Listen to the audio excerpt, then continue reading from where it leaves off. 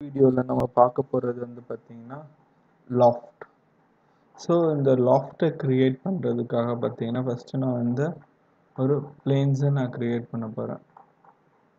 So நான் டாப்பை base பண்ணுற பிளேனை க்ரியேட் பண்ண போகிறேன். அதுக்கு reference geometry plane axis coordinator system point இதில் ஏதாச்சும் ஒன்று க்ரியேட் பண்ணோன்னா நீங்கள் இதை யூஸ் பண்ணிக்கலாம்.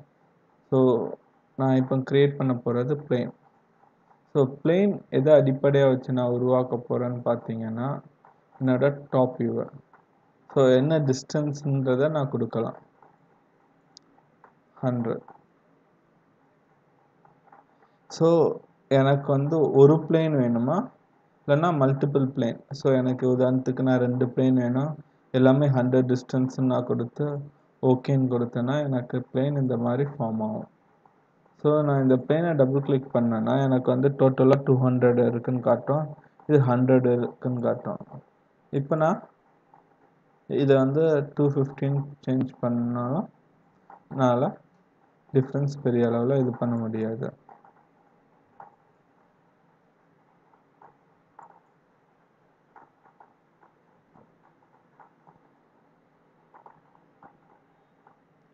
Top plane 100 to okay. So நான் ஃபஸ்ட் பிளேனில் நான் என்ன க்ரியேட் பண்ண போகிறேன்னா ஒரு சர்க்கிள். ஸோ டீச் பண்ண ஏன் எல்லாரும் வந்து சர்க்கிளே யூஸ் பண்ணுறாங்கன்னு பார்த்தீங்கன்னா அதான் உங்களுக்கு அதோட மெத்தட்ஸை சொல்லித்தர ஈஸியாக இருக்கும். நம்ம இங்கே காம்ப்ளிகேட்டட் ட்ராயிங்ஸ் ஏதாச்சும் லாஃப்ட்டுக்கு நம்ம யூஸ் பண்ணோன்னா அப்போ அங்கே உங்களுக்கு வந்து டீச் பண்ண முடியாது. ஏன் டீச் பண்ண முடியாதுன்னா நீங்கள் இதை எக்ஸாம்பிளாக எடுத்து இதே மாதிரி ஒரு ட்ராயிங் வரைகிறீங்கன்னா இப்போ சர்க்கிளை பேஸாக வச்சு நீங்கள் ஒரு ட்ராயிங் வரைஞ்சிங்கன்னா கண்டிப்பாக உங்களுக்கு வந்து ரிசல்ட்ஸ் வரும். இப்போ நான் எனக்கு என்னோடய ட்ராயிங்கில் என்ன ரிசல்ட்ஸ் வருதோ அதே மாதிரியான ரிசல்ட் உங்களுக்கும் வரும். இதுவே நான் ட்ரையாங்கிள் இல்லைன்னா ரெக்டாங்கிள் யூஸ் பண்ணேன்னா சேஞ்சஸ் வந்து மேசிவாக இருக்கும். அதனால தான் வந்து பார்த்தீங்கன்னா எப்பவுமே டீச் பண்ணும்போது பேசிக்காக வந்து சர்க்கிளை லாஃப்ட்டுக்கு யூஸ் பண்ணுவாங்க. ஆனால் அதில் வந்து வெர்டெக்ஸ் பாயிண்ட் கிடையாது, அதாவது எண்ட் பாயிண்ட்ஸ் கிடையாது, கார்னர்ஸ் கிடையாது, வெறும் குவாட்ரண்ட்டும் சென்டர் பாயிண்ட்டை மட்டும்தான் இருக்குது. ஸோ அதை வந்து எக்ஸ்பிளைன் பண்ணவும் உங்களுக்கு ஈஸியாக இருக்கும் ஒருத்தருக்கு. ஸோ லாஃப்ட் இல்லைன்னா லாஃப்டட். ஸோ இந்த லாஃப்டடை நான் கிளிக் பண்ணிவிட்டு 1 2 3 நீட்டு கொடுத்தேன்னா எனக்கு ஒரு ஷேப் ஃபார்ம் ஆகும். ஸோ நான் எத்தனை கொடுக்குறேனோ அத்தனை ஆப்ஜெக்டில் எனக்கு வந்து ஷேப்ஸ் வந்து க்ரியேட் ஆகும். ஸோ ஃபார் எக்ஸாம்பிள் நான் ஒரு ரெக்டாங்கிள் பிளேன் எடுத்துக்கிறேன், இதை செலக்ட் பண்ணுறேன், அதே 100 டிஸ்டன்ஸில் ஒரு பிளேன் புதுசாக க்ரியேட் பண்ணிட்டேன். சென்டர் ஸ்கெட்ச்னு கொடுத்துட்டு ஒரு ரெக்டாங்கிள் இப்படி ஃபார்ம் பண்ணுறேன்னு வச்சுக்கோங்களேன். ஸோ அதே லாஃப்ட் ஆப்ஷன் போயிட்டு 1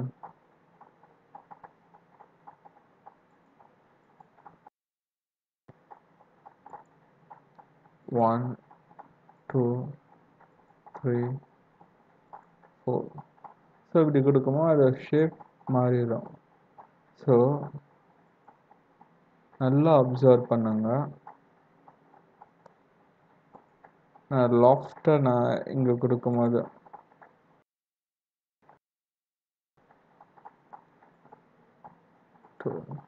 ஸோ இந்த இடத்துல எனக்கு வந்து பார்த்தீங்கன்னா இது ஃபார்ம் ஆகிட்டு இருக்கு, ஒரு வெர்டெக்ஸ் கோஆர்டினேட் இல்லைன்னா ஒரு ப்ரொஃபைல் எட்ஜுன்னு சொல்லலாம்.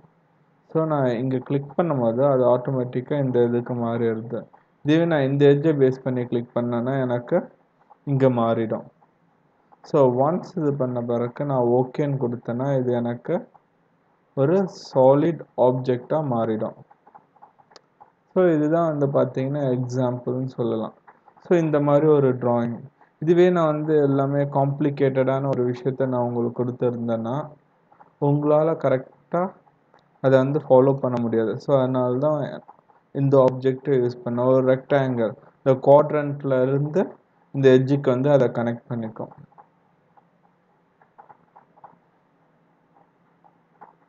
ஸோ நம்ம ஒரு பூந்தொட்டி கிரியேட் பண்ணிட்டு இருக்கோம்னு வச்சுக்கோங்களேன். ஸோ கிரியேட் பண்ண பிறகு அதே லாஃப்ட் கொடுக்குறேன். 1 2 3 and 4. ஸோ இப்போ பார்த்தீங்கன்னா இந்த வெர்டெக்ஸ் வந்து இங்கே மாறிடுச்சு. கரெக்டாக? ஸோ நெக்ஸ்ட் இதுலேயே வந்து தின்ற ஆப்ஷனை பற்றி நம்ம பார்க்க போகிறோம். தின்னா என்ன? ஸோ நான் ஆல்ரெடி சொன்னது தான் திக்னஸ். ஸோ நான் தின்னுட்டு கொடுக்கும்போது அது ஒரிஜினல் ப்ரொஃபைல்லேருந்து கொஞ்சம் குறைஞ்சிடுச்சு. நீங்கள் என்ன சைஸ் கொடுக்க போகிறீங்களோ அதுக்கேற்ற மாதிரி. So as usual mid பிளேன்னா so 1ன்னு கொடுத்தீங்கன்னா இதோட திக்னஸ் 1ன்னா 0.5 0.5 இந்த சைடு. அதே மாதிரி 2 டைரக்ஷனல். இப்போ மிட் பிளேன்ன்றது வந்து பார்த்தீங்கன்னா சிமெட்ரிக்கல் வேல்யூனா 2 டைரக்ஷன்லேருந்து அசிமெட்ரிக்கல் வேல்யூ. ஸோ நான் இந்த சைடு வந்து 1ன்னு கொடுத்துக்கலாம், இந்த சைடு 2ன்னு கொடுத்துக்கலாம். ஸோ நான் 1 டைரக்ஷன்ஸ் கொடுத்துட்டு ஓகேன்னு கொடுத்தேன்னா எனக்கு இந்த மாதிரி ஒரு க்ளோஸ்டு பூந்தொட்டி வந்து ஒன்று ரெடி ஆகிடுச்சு. ஸோ இதுதான் வந்து பார்த்தீங்கன்னா லாஃப்ட்டுக்குண்ட ஆப்ஷனாக இருக்கும். ஸோ இப்போ நம்ம பார்த்தது வந்து பார்த்தீங்கன்னா பேசிக் லாஃப்ட். காமனாக எனக்கு ஒரு 4-5 ப்ரொஃபைல் நான் வரைகிறேன், அந்த ப்ரொஃபைலை வச்சு ஒரு ஆப்ஜெக்டை க்ரியேட் பண்ணுறது. ஸோ இந்த ப்ரொஃபைலுக்கு நான் இப்போ வந்து ஒரு ஷேப் கொடுக்க போகிறேன்னு வச்சுக்கோங்களேன். உதாரணத்துக்கு ஸோ டீசெலக்ட் பண்ணிக்கிட்டேன். ஸோ இப்போ லாஃப்டில் நம்ம என்னென்ன பார்த்தோம்? ப்ரொஃபைல்ஸை பார்த்தோம். ஸோ டேஞ்சன்சி அதே மாதிரி ஆப்ஜெக்ட்ஸை கிளிக் பண்ணிக்கிறேன். ஸோ கிளிக் பண்ணும்போது இதுதான் ஸ்டார்ட்டு, இதுதான் எண்டு. இப்போ ஸ்டார்டிங்கில் வந்து பார்த்தீங்கன்னா எனக்கு வந்து டிஃபால்ட் இல்லாமல் நன்னுன்னுட்டு இருக்கணும்னா அதோட ஷேப் மாறுது பாரு. இங்கேருந்து இது எனக்கு வந்து பார்த்தீங்கன்னா நார்மலான ஷேப்பில் ஃபார்ம். அதே ஒரு ப்ரொஃபைல் எடுத்துக்கோன்னு வச்சுக்கோங்க. சிக்கல் வேல்யூ ஏன்னா டைரக்ட் வெர்டெக்ஸ்ன்னு கொடுக்கும்போது நம்ம வந்து டைரக்ஷன்ஸ் கொடுக்கணும். அந்த டைரக்ஷனுக்கு ஏற்ற மாதிரி வெர்டெக்ஸ் வந்து இது ஃபார்ம் ஆகும். இதுக்கும் வந்து பார்த்தீங்கன்னா வித்தியாசம் நீங்கள் பார்த்துருப்பீங்க. கொடுக்குறேன்னா அதுக்கேற்ற மாதிரி டிஃப்ரென்ஸ். நெக்ஸ்ட்டு பார்த்தீங்கன்னா நார்மல் டு ப்ரொஃபைல். ஸோ இதை நீங்கள் நல்லா அப்சர்வ் பண்ணால் தெரியும். என்னால் இங்கே டிகிரி கொடுக்க முடியும். ஸோ டிகிரி கொடுக்கும் போது சேஞ்சஸ் இங்கே நடக்குதா? இந்த இடம் இது நம்ம ஸ்டார்ட்டை பற்றி பார்த்துட்டு இருக்கோம். இது வந்து ஸ்டார்டிங் கன்ஸ்ட்ரெயின்ட் தான். ஸ்டார்ட்டில் தான் நம்ம இதை பண்ணிட்டு இருக்கோம். ஆங்கிள் ஸோ நான் 45 டிகிரி கொடுக்குறேன்னு வச்சுக்கோங்களேன். 45 டிகிரிக்கு இந்த மாதிரி ஆகிடும். ஸோ இந்த சர்க்கிளுக்கு வந்து பெர்பெண்டிகுலராக இந்த டேஞ்சன்சி வந்து பார்த்தீங்கன்னா 45 டிகிரியில் இருக்கும். நான் இதை சும்மா 8ன்னு கொடுத்தாலும் அதுக்கேற்ற மாதிரி ஃபார்ம் பண்ணலாம். ஸோ இதெல்லாம் வச்சு கூட உங்களோட பூந்தொட்டியோட ஷேப்பை உங்களால் கண்ட்ரோல் பண்ண முடியும். ஸோ பார்த்தீங்கன்னா இந்த வளைவு தான் என்னோட ஸ்டார்டிங். இதுனா அந்த ஸ்டார்டிங்கை வந்து நான் வந்து கண்ட்ரோல் பண்ணுறேன். ஸோ எப்படியெல்லாம் கண்ட்ரோல் பண்ணுறேன்றதை நீங்கள் அப்சர்வ் பண்ணிங்கன்னா தெரியும். ஸோ இதுக்கும் ஒரு லிமிட் இருக்குது. ஸோ அந்த லிமிட்டை நான் எக்ஸிட் பண்ணேன்னா ஸோ அதோட லிமிட் வந்து இந்த பிளேன் வரைக்கும் தான். இந்த பிளேனை நான் தாண்டும் போது அது ஃபார்ம் ஆகாது.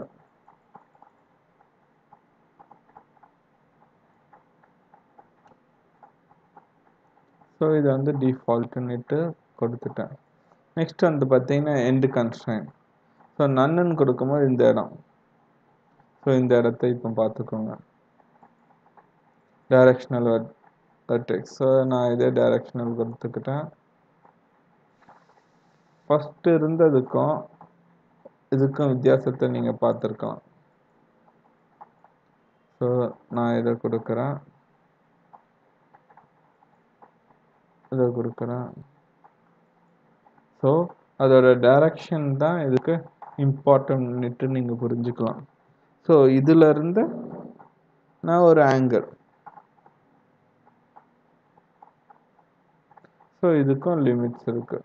ஸோ குறிப்பிட்ட இதுக்கு மேலான இந்த மாதிரி உங்களுக்கு ஃபார்ம். ஸோ நம்ம இதெல்லாம் யூஸ் பண்ணுறது காரணம் வந்து பார்த்தீங்கன்னா, என்னோட ஆப்ஜெக்ட் வந்து கொஞ்சம் ஸ்மூத்தாக இருக்கணும், அதுக்காக தான்.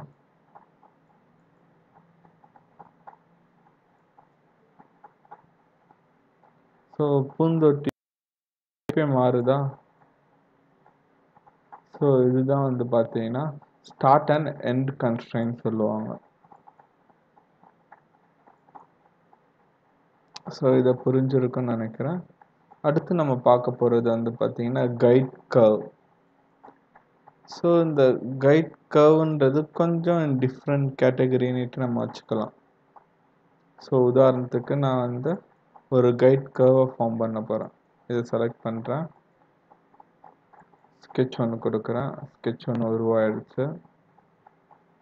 ஸோ நான் இப்போ என்ன பண்ண போகிறேன்னா 1 2 3 இதை பேஸ் பண்ணி ஒரு கர்வ் ஃபார்ம் பண்ண போகிறேன்.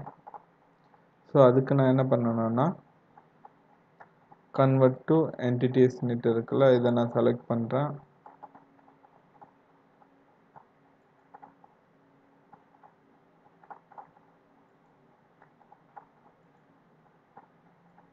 ஓகேன்னு கொடுத்தேன்னா இது எனக்கு லைனாக தான் ஃபார்ம் ஆகும். ஏன்னா நான் வந்து சூஸ் பண்ண பிளேனுக்கு வந்து பார்த்தீங்கன்னா இது பார்க்க லைனாக தான் இருக்கும்.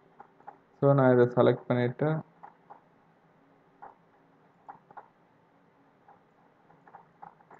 கன்ஸ்ட்ரெயின் லைனாக மாற்றிட்டேன்.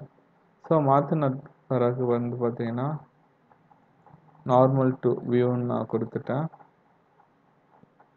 ஸோ நான் ஒரு லைனாக ஃபார்ம் பண்ணுறேன்.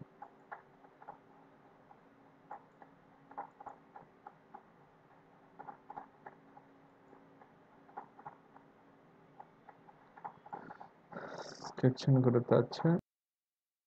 ஸோ இதுக்கு முன்னாடி இருந்த நீங்கள் காமன் ஷேப்பை நீங்கள் பார்த்துருப்பீங்க. லாஃப்ட்னுட்டு நான் கொடுத்தேன்னா லாஃப்ட்னு கொடுத்தோன்னா 1 2 3. ஸோ இந்த ஷேப்பை பார்த்துருப்பீங்க.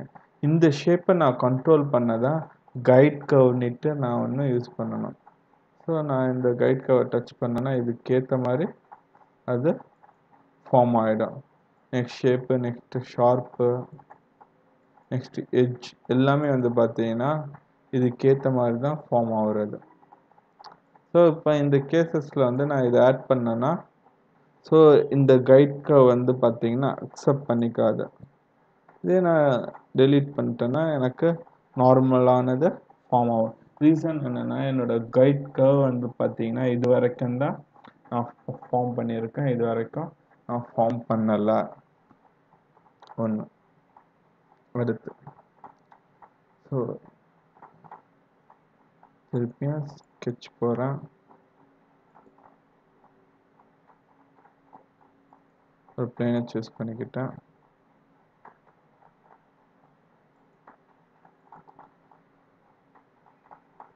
ஒரு centre line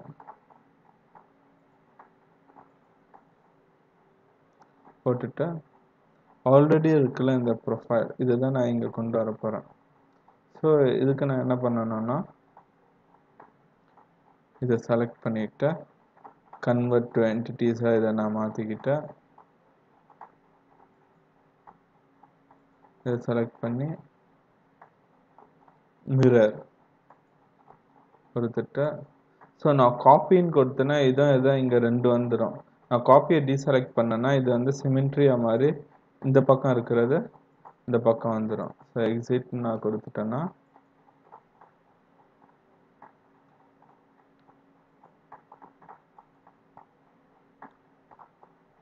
one two three. So இந்த கைட் 1. ஸோ இதே மாதிரி எத்தனை கைடு வேணாலும் நீங்கள் கொடுத்துக்கலாம். ஸோ இதுக்கு நான் வந்து பார்த்தீங்கன்னா normal to ப்ரொஃபைலோ normal to direction to வெர்டெக்ஸோ என்னால் கொடுக்க முடியும். அப்படி கொடுத்து நான் வந்து ஆங்கிள் யூஸ் பண்ணேன்னா அதே மாதிரி அது கொஞ்சம் ஷேப்ஸ் வந்து இங்கே மாறுறதை நீங்கள் பார்க்கலாம்.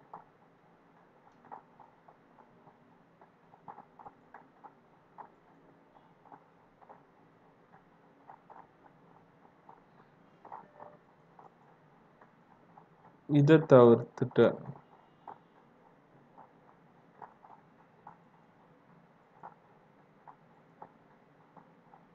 சென்டர் லைன் பேராமீட்டர்ஸ் யூஸ் பண்ணி கூட இதை கண்ட்ரோல் பண்ணலாம். ஸோ இந்த டிராயிங்க்கு சென்டர் லைன் பேராமீட்டர்ஸ் நம்ம இப்படி யூஸ் பண்ணலாம். ஸோ இதுக்கேற்ற மாதிரி அது வந்து ஃபார்ம் ஆகும். ஸோ இங்கே நல்லா பார்த்தீங்கனாலே தெரியும் அதுக்கு ஏற்ற டிஃப்ரென்ஸ். இதுதான் வந்து பார்த்தீங்கன்னா loft.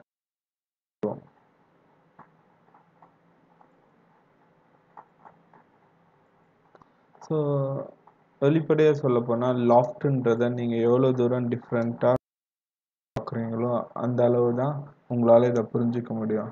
So water bottle, Coke பாட்டில், இல்லைன்னா வந்து பார்த்தீங்கன்னா சென்ட் பாட்டிலு. ஸோ பர்ஃப்யூம் பாட்டில் தான் இதுக்கு ஃபேமஸ். லாஃப்டை யூஸ் பண்ணி ப்ராக்டிஸ் பண்ணுறதுக்கு. அதுக்கப்புறம் பூந்தொட்டி, நான் ஃப்ளவர் வாஷ் க்ரியேட் பண்ணலை, இந்த மாதிரி விஷயங்கள் தான் பார்த்தீங்கன்னா இதுக்கு ஃபேமஸ் ப்ராக்டிஸ் பண்ணுறதுக்கு. ஸோ ப்ராக்டிஸ் பண்ணுங்க, இதை நல்லா கற்றுக்கோங்க. தேங்க்யூ.